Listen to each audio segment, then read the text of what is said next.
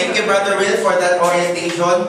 So, I think today we're all ready to listen and open our hearts to the messages of the Lord. Actually, we're all blessed to have you all here. Many have been called, but only few will be chosen. So, you are the few that have been chosen to be a part of this 27 Christian Life program. Tama po, this is batch 27 now of Singles for Christ Christian Life program.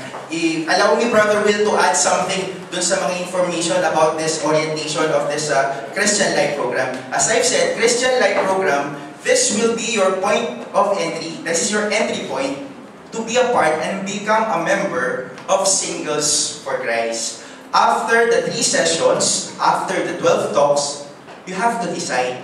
We will not force you.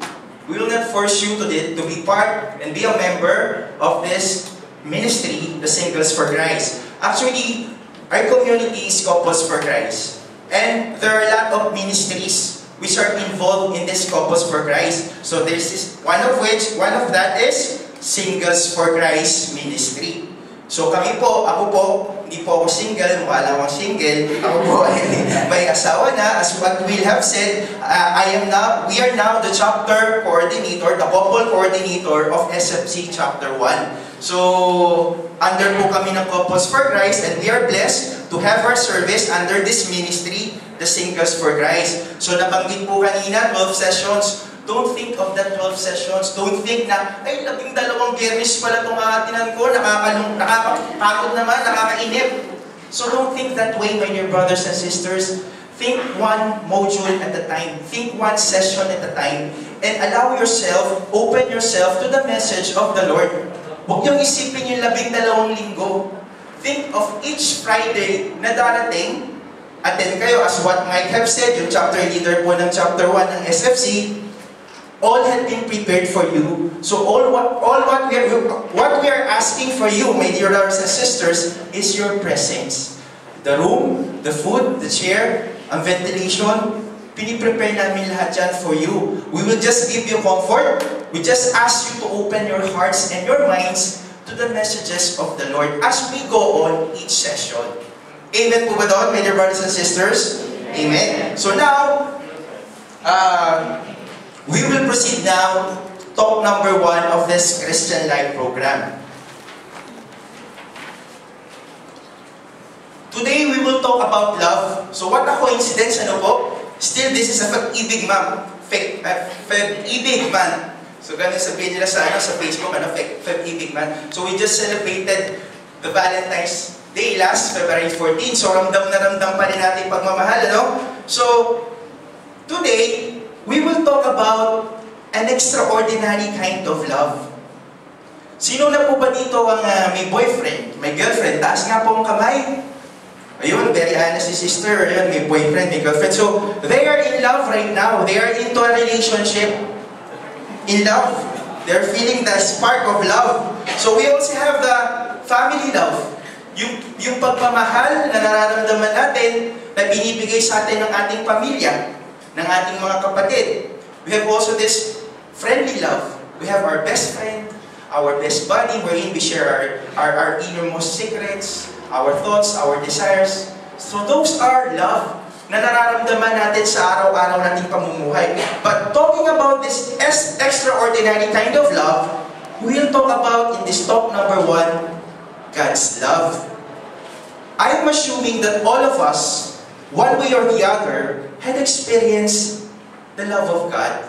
But sometimes, hindi bukas yung isip natin na yung mga biyaya pala na nare-receive natin ay out of love ng ating Panginoon sa atin. So we will take it to the deeper level as we go on with this talk.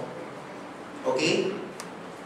So we will talk about the extraordinary kind of love, and that is God's love. We all know that God is love.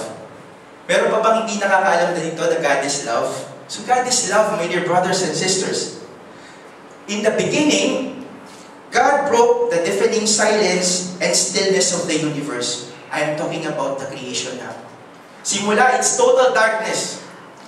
So ang ginawa ng Panginoon, He lit up its blinding darkness, He filled up its infinite void, He disturbed the sound of silence, He did all this to manifest and share His love. So yung Panginoon natin, nung unang panahon, during the olden times, nalulungkot siya. He wanted to share the love that He has. So, what did He do? For love is not love if it is not shared. Remember that, my dear brothers and sisters. For love is not love if it's not shared. Ay, pagpasensyahan nyo na po ako na parang na-overpower na ako na parang i-deliver ito. Nakalimutan ko na pong introduce. Yung may bahay ko po, si Rachel nga po pala. Pasensya na po. We've been married for 11 years now and we've been part of the community for almost 5 years. Sorry po na napangkapagat ako na yung nakalimutan ko na introduce yung asawa ko. Almost 6 years na po kaming member ng Couples for Christ. So going back to the talk, pasensya na lang. So I was saying, love is not love if it is not shared. So what does God do? The first nature of God's love is God's love creates. The starting point for understanding God's love is found in the story of creation in Genesis. So how many among you have read the book of Genesis? Yan, very good. So actually, book of Genesis, this is the first book of the Old Testament wherein we can know the story of creation. Since God is love, He is compelled by His very nature to create so that He can share this love. And you can see this story in Genesis chapter 1, verse 1 to 31. So, hihimayin ngayon natin mga kapatid, kung paano ba tayo create ng Panginoon, that out of that love that He has for all of us, He created the world, He created man and woman. So, iisa-isahin po natin yan. So, sabi niya, let there be light, nagkaroon ng liwanag. Then for 5 days, God created heaven and earth, the water, the land, the animals, and the plants. And after each description of what God has created, the verse is followed by the words, God saw how good it was. So lagi niyang na-appreciate yung creation niya. So kailan ba kinreate ng Panginoon ang tao? It was on the 5th day, 4th day? 6th day, very good, my dear brothers and sisters. It was on the 6th day that God created man and woman. Then, after God created man and woman, on the 6th day, God looked at everything that He made and found it not good right now, but very good. Kasi nakita niya meron nang magmamahal dun sa creation niya after creating the heaven and earth, the plants, the animals. Nung create niya on the 6th day yung tao, hindi na lang good yung creation niya. His creation becomes very good. And after God had created the heaven and the earth, the land and the water, the animals and the plants, He found them good. But after God had created man and woman, He found all creation not just good, but very good. So, God created man in His own image and likeness. We all know that. Tayo po ay create ng ating Panginoon in His own image and likeness. In the divine image of God. So this is a better demonstration of God's love for all of us because He created us in His own image and likeness. We are created in the image of our Creator. So how privileged are we to be created in the image of God? So we are loved by God. Are we still in doubt that we are loved by God? So let's relate this in the modern world. This first nature of God's love which creates. Ngayon ba nag-create pa ang ating Panginoon? Not literally, hindi na siya nag-create ng tao, hindi niya nag-create yung mundo, nandito na yan. But in the present time, God's love still creates. Why all of you are here right now? He created an opportunity for you to be part of this 27 Christian Life program. He uses people to invite you, for you to be here and be part of this Christian Life program. God's love creates. Bakit tayo nandito lahat ngayon sa Makatan?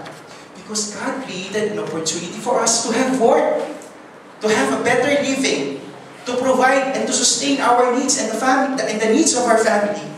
God's love creates. Hindi siya naghinto sa pag-create ng magagandang bagay na mangyayari sa ating buhay, relating it to the present times. Amen po ba doon? Amen. So God loves creates. Nung napunta ka dito, nagkaroon ka ng kaaway, nagkabati kayo, God created an opportunity para magkasundo ulit kayo. God created an opportunity for you to be able to work in a Q company if you are working now in a Q company. That's how God loved all us. He never stopped creating blessings and opportunities for all of us. But, balik tayo dun sa Old Testament, sa Genesis. But man, in the exercise of his God-given gift of free will, rejected his Creator by sinning. And since then, man has continued to offend God and go against His ways. But God loves never wins, never despite the sinfulness of man. So, balikan po natin yung unang nilikha ng Panginoon, yung pang-anim na nilikha ng Panginoon, which is yung man and woman niya. So, si Adam at si Eve, sila ang ating kauna-unahang magulang, kung saan nagkaroon sila ng kasalanan. What is their first sin? They have eaten the forbidden fruits. Pinagbawalan silang kainin yung prutas doon sa tree of knowledge. Pero, si Eva, tinempt siya ng ahas, kinain niya. So, ang nangyari, nabuksan yung kamalayan nila. But despite of that sin of Adam and Eve, God has this gesture of grace to give them clothing. Nagkasala na si Adam at si Eva, pinihisan pa rin sila ng ating Panginoon. How many of you are familiar with the story of Cain and Abel? It can be found also in the Genesis. So si Cain at Abel ang unang anak ni Adam and Eve. Si Cain ang panganay na anak, si Abel ang bunso. Si Abel, nag-aalaga, nagpapastol ng mga hayop. Si Cain, siya yung farmer siya nagtatanim ng mga halaman. So every time nagbibigay sila ng offering kay God, si Cain kung ano lang maibigay niya ng mga harvest niya. But then Abel, he is choosing the best animals he has. Pinipili niya pinakabata, pinakamataba, and ino-offer niya yun kay Lord. So that's how, doon nagkagaling yung pagsiselos ni Cain. Mas mahal at kinalulugdan ng Panginoon si Abel because of that gesture of him. Now, ano ginawa ni Cain? Cain murdered his brother, Abel. God manifested His love and mercy by putting mark on Cain to protect him for being killed on sight. So despite doon sa ginawa na to ni Cain, andun pa rin yung gesture of love ng ating Panginoon. Nilagyan niya ng marka si Cain para hindi siya patayin ng mga tao. So if you want to know more about this story, just take down this, Genesis chapter 4 verse 15. Pakibasa po mga kapatid.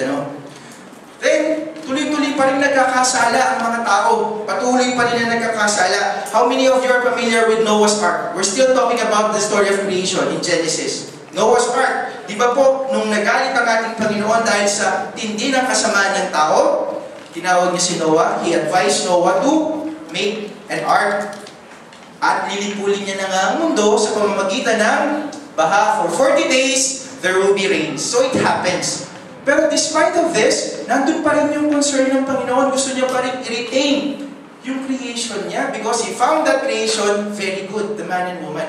But because of sin, because of pride, lust, pleasures, naging makasalanan ng mga tao.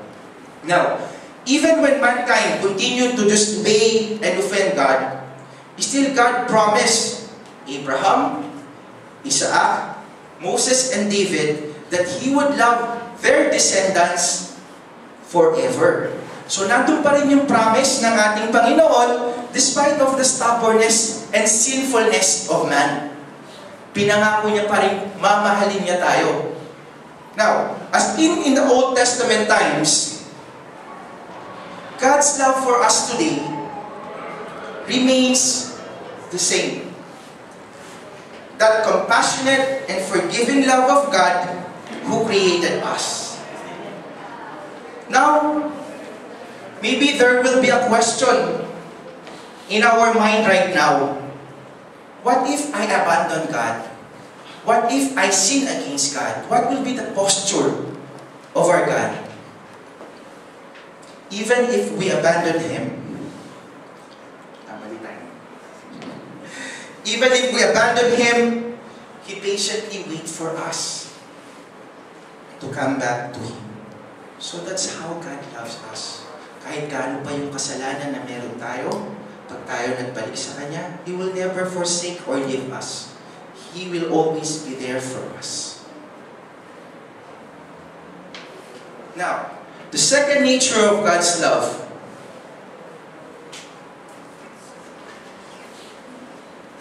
God's love forgives. As a human, hirap na hirap tayong ibigay ang forgiveness. Tama po ba yun? That is our weaknesses as human beings. Napakahirap po nating patawarin yung mga taong nagkasala sa atin.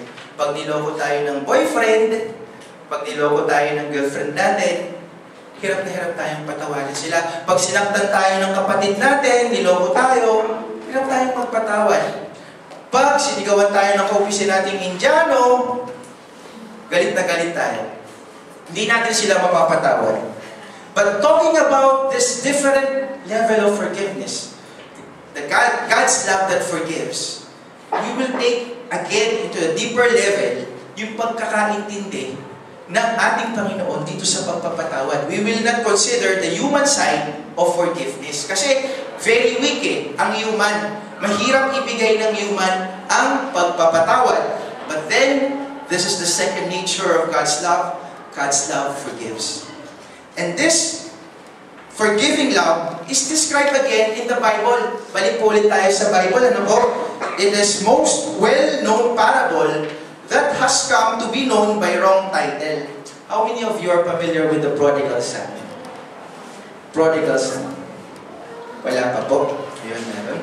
So, the story of the prodigal son. Sabi po, parang mali daw po yung title nun no?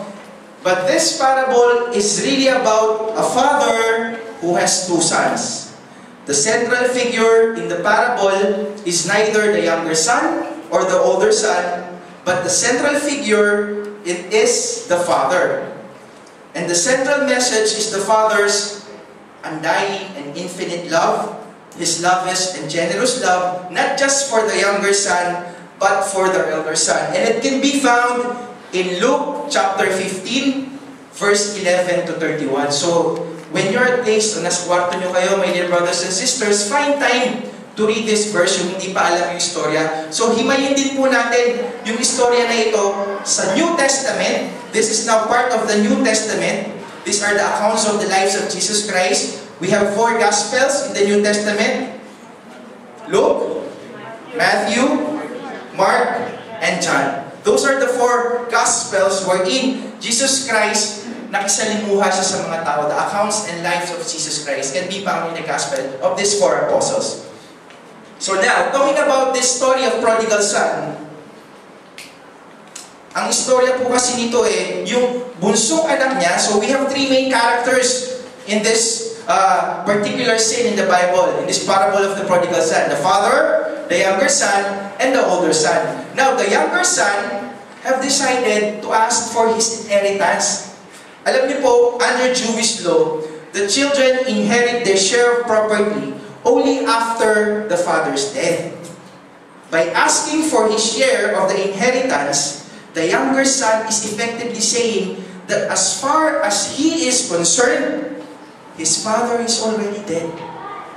It is expected that he will never come back again. So ganun po katindi yung ginawa ng younger son dun sa father. Tinreat niya na as patay yung tatay niya by asking for his inheritance. So ano po ginawa ng tatay? Out of his love for his son, he allowed that thing to happen. He allowed his son to go to other places. So binigay na nga po doon sa younger son yung mana. Ano ginawa ng younger son? Happy-go-lucky yung buhay niya. Waldas dito, waldas doon. Spend here, spend there. Bili ng iPhone 6. Hindi, joke lang po. Wala pang iPhone 6. So, lahat ng luho sa buhay, ginawa po niya.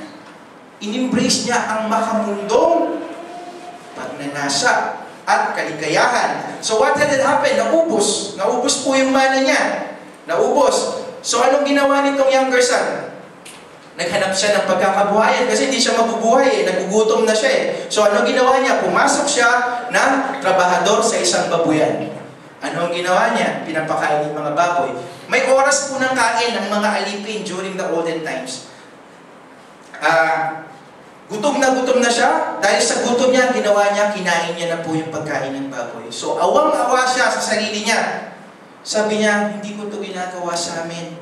Mahal ako ng mga tao sa amin. And this is happening to me right now. And ano po yung naging desisyon niya? Kahit nahihiya siya, naging desisyon niya, balikan ang kanilang ama at humingi ng tawad. So, but the younger son suffers misfortune in the distant land. He decides to come back and he prepares 3 statements. Ito po yung 3 statement niya. Father, I have sinned against heaven and against you. Second, I no longer deserve to be called your son. Third, treat me as you would treat one of your hired workers. So pinag-isipan niya po ito ng matagal hanggang nasa pagdesisyon na, eto, babalik na ako sa aking ama. Now, this parable includes a praise that gives an insight into the nature and magnitude of the Father's love. If we're going to relate it now to the love of the Father to us, most of the time we turn our backs to the calling of God. Most of the time we neglect the kind of love that God is offering to all of us. Sometimes we have this instinct just to embrace the worldly pleasures. Sometimes we have this spot like this younger son. We have that tendency to turn our back to our Heavenly Father. Pero ano yung ginagawa ng Heavenly Father? Ano ginagawa ng ating Panginoon? Let's go back to the story. Now, ito na, pabalik na yung anak, ano? While he was a long way off, his father caught sight of him. Habang malayo pa lang yung anak niya, natanaw na siya ng ama. Perhaps it was by chance that the father was outside the house when the son was about to enter his property. But it was more likely that his father had been constantly looking beyond his property since his son had left. So siguro po, yung ama, dahil sa pagmamahal niya sa kanyang anak, sa umaga pa lang lalabas na siya, titingin sa kawalan, hinihintay niya yung pagbabalik ng younger son niya. During lunchtime, hindi dumating ng umaga yung anak niya. Lunchtime, titingin na naman siya sa kawalan, expecting that his son will come back. Pero wala pa rin dumarating. Gumabi na, wala pa rin dumarating. Every day, that will be the routine of the father, to expect the return of his son. Then this day come, wherein this younger son decided to go back to his father, at tuwang-tuwa, malayo pa lang natanaw na ng ama yung kanyang younger son. And what is the posture of the father? He runs after his son. He is very much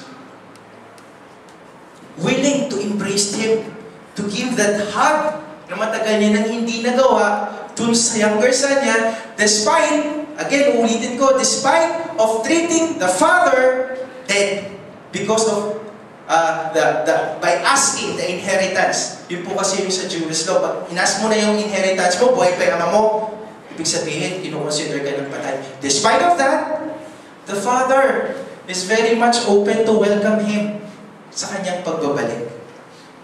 That's how, relating that love to the love of God for all of us, that's how God loves all of us, my dear brothers and sisters. He is always there for us. If now you have turned your back on Him, He is longing to see you come back. He is longing to see you, to serve Him, to glorify Him. Just have a sincere heart to approach Him, and He will forgive you, because God's love forgives. He is just waiting for you, my dear brothers and sisters, to come back. So this story actually was given by Jesus Christ. So ganito describe ni Jesus Christ through this story of the prodigal son, kung gaano tayo kamahal ng ating Panginoon. That no matter kahit anumang bagay ang gawin natin, kahit anong kasamaan ang nagawa natin, He is there to welcome us. But we should have that sincerity, like what the younger son did. The sincerity to ask for forgiveness. And you will be forgiven, my dear brothers and sisters.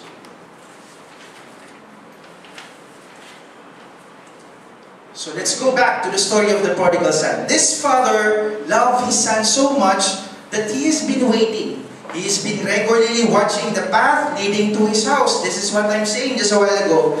He does not wait for him to come near. Diba sabi ko, hindi niya nahihintay na makalapit. Siya na ang tumakbo at niyakap niya ang kanyang anak. Lahat ng ama, they would just wait and expect an apology. Diba po, napakaano naman nun ng gesture ng ama dito sa prodigal son. He does not expect his son to ask for an apology. Not this father. He loves his son so prodigally that he hugs and kisses him, no matter how dirty he must have been. Reading ko, no matter how dirty he must have been. Relating that to our lives right now, makasalanan po tayo. Let's admit that. All of us are sinners because we are living in a world wherein sins are catered and a buffet style. Sin all you can. Buffet ang kasalanan sa mundo. So we should be careful on our crave for sin. We should be careful in that, my dear brothers and sisters. Kahit gaano tayo ngayon makasalanan, yayakapin tayo ng ating Panginoon. He is waiting for you to come back. He is waiting for you to embrace Him. And He will embrace you more tightly, my dear brothers and sisters. Balik ulit tayo sa story ng story of the prodigal son. So the son stammers out his prepared statements. Nag-prepare siya. Actually, sinabi niya, ano po yung statement ng prodigal son? Ang sabi niya, Father, I have sinned against heaven and against you. Second, I no longer deserve to be called your son. Now, the third statement, which is, treat me as you would treat one of your hard workers, hindi na po yun pinasabi ng father dito sa kwento ng prodigal son. He doesn't allow his son to say that third statement, but rather he just embraced him. His posture is, he asked his servant to give his younger son robe, sandals. Bihisan siya, bigyan ng magandang robe, bigyan ng sandals, bigyan ng singsing. So that is the posture of the father, despite of what the younger son had did. What magnitude of love this father had shown in this story of the prodigal son. Now, talking about the elder son, parang nakalimutan na natin yung elder son, ano? So yung elder son, which stayed with his father, which became faithful in doing his task dun sa lugar nila, sa ama niya, nagtatampo siya. Sabi niya, bakit mo tinatrato pa rin anak yan? Tinalikuran na nga tayo niyan eh. Winaldas nga niyan yung pinamana mo sa kanya. Now you are accepting him again. Nagtatampo yung elder son.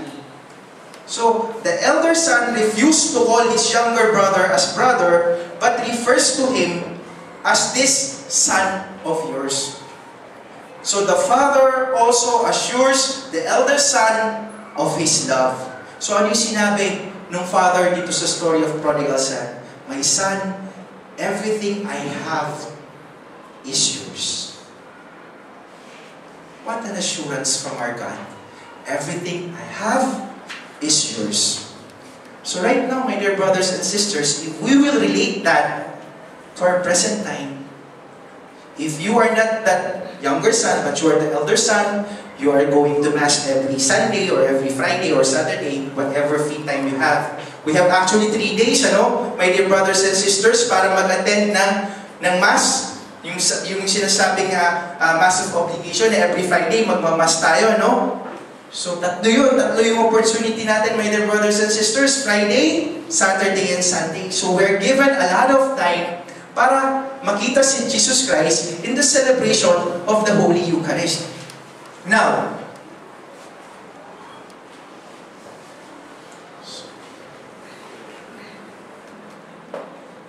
So ganun yung ganun yung assurance na binigay dun sa elder son. Lahat ng pag-aari ko ay sa'yo. So that is the assurance now that God is giving to all of us. Everything He owns, it is for all of us. Finally, it is a parable that confirms God's willingness to give us all that He possesses. Lahat ng meron siya ay para sa atin. Everything I have is yours. Even His only begotten Son. So I invite you, my dear brothers and sisters, to please watch this video. Lights off, please.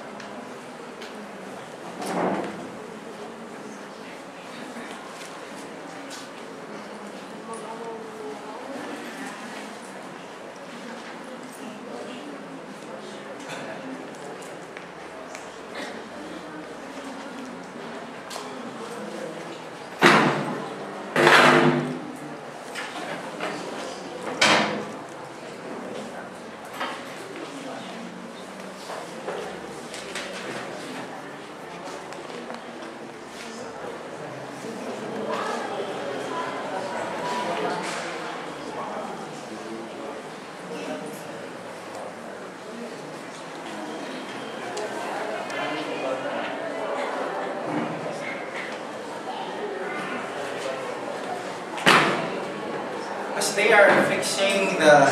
Alam niyo po, pag sa live show, nagkakaroon talaga ng technical difficulties. So, as I've said, this is a work of God. This is a work of Him. So, sometimes evil are very persistent to disrupt us. So, let's all watch this video.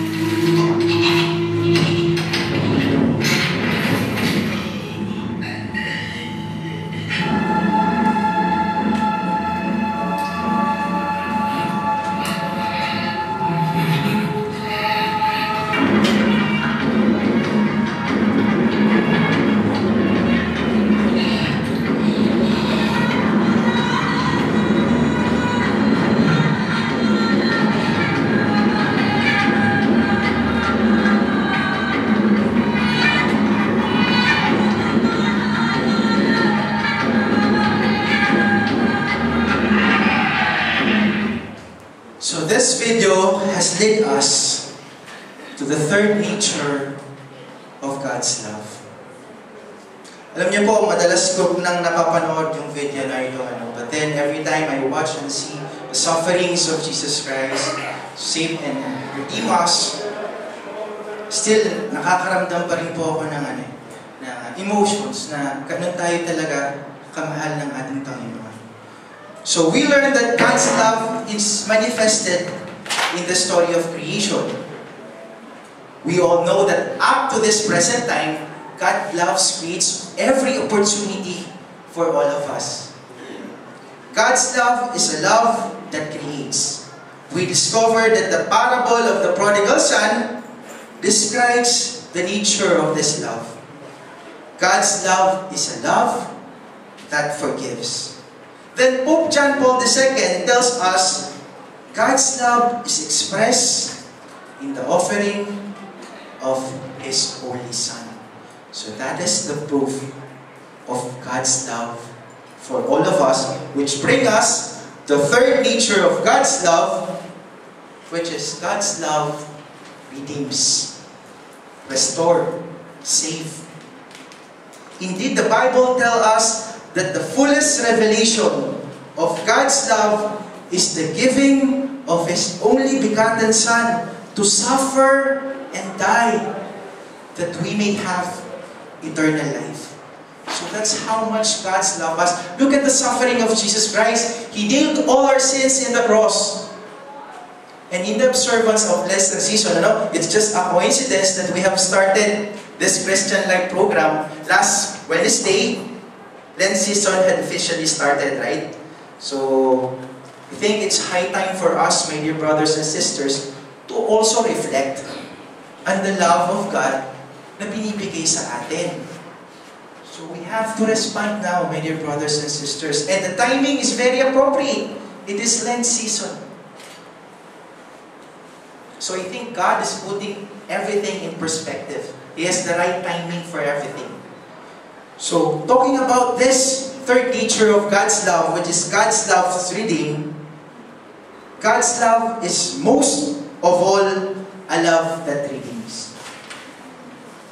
For God so loved the world that He gave us His Son, so that everyone who believes in Him might not perish, but will have or might have an eternal life. So that is written in John chapter 3, verse 16. So alam niyo po, weakness daw nating mga Katoliko. Lagi tayong tinitira ng ibang mga Kristiyano, yung mga born-again Christian na yan, na tayo daw po mga Pilipino, wala po tayong masyadong alam sa Bible. Sad fact, but it's true. But then, I'm challenging you now, my dear brothers and sisters. God is telling you to put this in your heart, so at least meron na tayong isang alam na verse sa Bible. And sabi nga po, ang lahat daw ng nasusulat sa Bible can be summarized in this passage, in this verse. So ulitin nga po natin, sabay-sabay tayo. John 3, chapter 16, pabasa po. For God so loved the world that He gave His only begotten Son, so that everyone who believes in Him might not perish, but might have eternal life. Again, John 3, verse 16, pabasa po ulit. For God so loved the world that He gave His only begotten Son, so that everyone who believes in Him might not puso natin na to, yung verse na ito sa John 3:16. So at least may baon na tayo. Pag tinanong tayo ng mga born-again Christian, sasabihin mo lang sa kanila, I can summarize everything that is written in the Bible. John 3 verse 16, For God so loved the world that He gave us His only begotten Son, that whoever believes in Him shall not perish but will have an eternal life. Pwede po ba yun, my dear brothers and sisters? Let's put this into our heart, then later on, put it into action. Yun naman yung pinakamahalaga, eh, no? Sabi nga nila, faith which is not put into action, it is dead. Amen po ba? Masasa puso na po ba natin to? John 3:16. So let's challenge ourselves, my dear brothers and sisters. Kasi ito na yung summary ng buong Bible. In this way, the love of God has revealed to us. God sent His Son into the world so that we might have life through Him. Nagsakatawang tao po yung bugtong na anak ng ating Panginoon para mas lumalim pa po yung pagkakakilala natin sa Ama at yung relasyon natin sa Ama. Jesus Christ served as the bridge to the gap created by sin between God and man. Ulitin ko po, Jesus Christ served as the bridge to the gap created by sin between man and God. Ganun po tayo kamahal ng ating Panginoon. Ang ating Ama, He is reaching out for us to the extent of giving us His only begotten Son.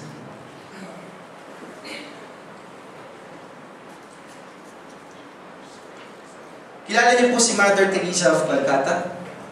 Naririnig naman po natin, marami siyang mga famous quotes, marami siyang mga ginawang magaganda for mankind. So, Mother Teresa of Calcutta, in one of his book entitled One Heart Full of Love, it is written, let's believe in God's love and let's be faithful to Him.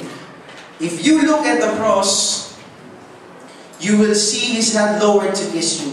You will see His arms stretched out to embrace you. You will see His heart open to welcome you. He loves us in spite of how poor and sinful we are. His love is true and we should believe in His love. My dear brothers and sisters, I invite you now to please close your eyes. Please bear with me. I just wanted for you to focus on the cross. Close your eyes, my dear brothers and sisters.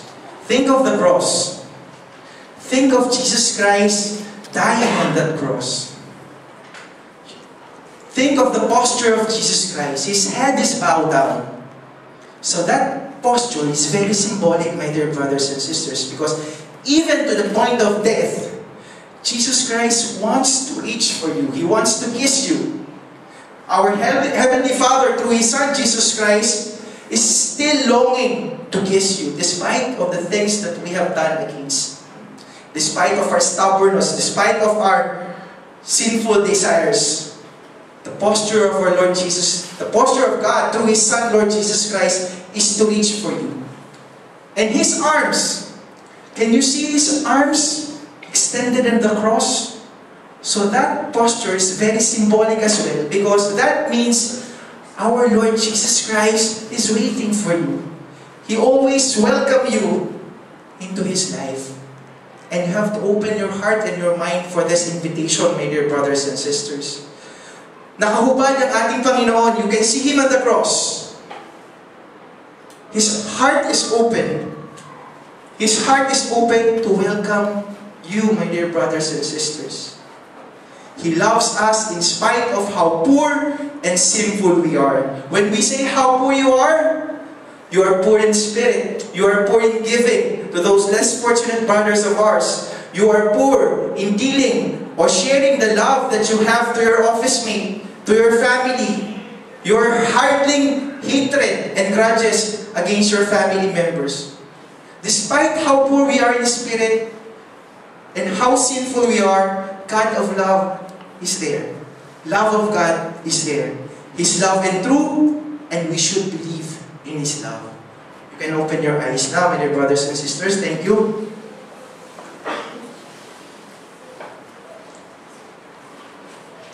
So in conclusion, palakpakan na, conclusion na patapos na. Thank you for bearing with me. In conclusion, we are both the younger son and the elder son in the parable. Some of us have taken our share of inheritance and abandoned God.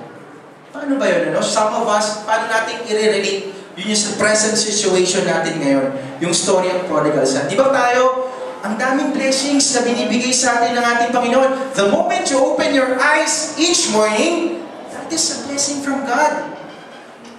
Mga kapatid, napakadami po nating kapatid ngayon na nasa ospital. Meron po siguro ngayon, they are in their dying seconds of their life. All of us are here. We have our clothes. We are healthy. We are well off. May trabaho tayo. Pero minsan, tinatalikuran pa rin natin yung tawag ng ating Panginoon despite of those blessings. So that's how we can relate to the younger son. Sometimes, we tend to abandon and neglect all the blessings that we are currently receiving from God. Some of us have stayed but have become self-righteous. Masyado na yung kumpiyansa ng sarili, ano? Yung parang yung elder son, masyado na yung naging kumpiyansa niya, naging self-righteous na siya. We have that tendency also relating that to our present times. Minsan sinasabi natin, nagsisimba naman ako every Friday or every Saturday or every Sunday. Hindi naman ako lumalabag sa samang utos ng Diyos. Pero bakit dumadating pa rin yung mga problema sa buhay ko? We should not expect that problems will not come our way if we are closer to God. We should not think that way. But if we are closer to God, we can manage to handle all our problems. God's love us dearly. Like the younger son, we should come to our senses and return to God, who is patiently waiting for us. Unlike the elder son, we should not be jealous of our brothers or sisters and be hesitant in accepting God's invitation to join in this celebration. Tayo po, nakikita naman natin yung mga sarili natin sa salamin, ano? When you look yourself in the mirror, what can you see? Ano nakikita nyo? We are seeing a reflection of God's love. Pag tinitingnan nyo yung sarili nyo sa salamin, that is a reflection of God's love. God's love is reflected in His creation, and we are God's creation. God's love is described in the parable of the father and his two sons, but the fullest revelation of God's love is the sending of His Son to suffer and die so that we may have eternal life. Thus, we ought to know who this Son really is. So next Friday, sabi nga po ni Will kanina doon sa orientation, talk number 2, it's all about who is Jesus Christ. So next week, and we are expecting all of you will be back and more are still coming. Amen po ba doon? Let's declare that. Let's claim that by next week, kung meron pa po kayong mga ka-opisina, meron po kayong ka-flat, meron po kayong kakilala na pwede pong mag-join sa atin in this Christian Life program, invite them. Be an instrument of God's blessing. Be an instrument of God's peace. So again, by next week, makikita-kita pa rin tayo. And before I end this talk, alam niyo po, I just wanted to share, there is an ongoing debate right now between Satan and Jesus Christ. So si Satan, alam niyo naman po, persistent yan eh, na naitigil yung evangelization, yung massive evangelization na ginagawa ngayon ng ating Panginoon. Sabi ni Jesus Christ na gano'n, I have the Pope, I have the priest, I have Pope Francis, I have the cardinals, I have the bishops, I have the clergies, I have the nuns who will support my work of evangelization, and they are all mine. Sabi ngayon ni Satanas, sige, sa inyo na yan. Sa inyo na lahat yan. I have the politicians. I have the corrupt government officials. I have the murderers. I have those who are nanangre-rape. Sa akin lahat yan. Sabi ni Satanas, sabay tawa, ha ha ha ha. Sabi ni Jesus Christ, for now they are yours, but they will be mine as well. Now, naging specific si Jesus Christ. You see what is happening in Doha, Qatar right now? There is an ongoing Christian Life program, and all of the participants in that Christian Life program are mine. Ha ha ha! Tumawa si Satanas! That's what you think! Next week, those who will not be present, those who will not finish this Christian Life program, they are all mine. Ha ha ha ha! Now, the decision is yours, my dear brothers and sisters. For God, may God be praised.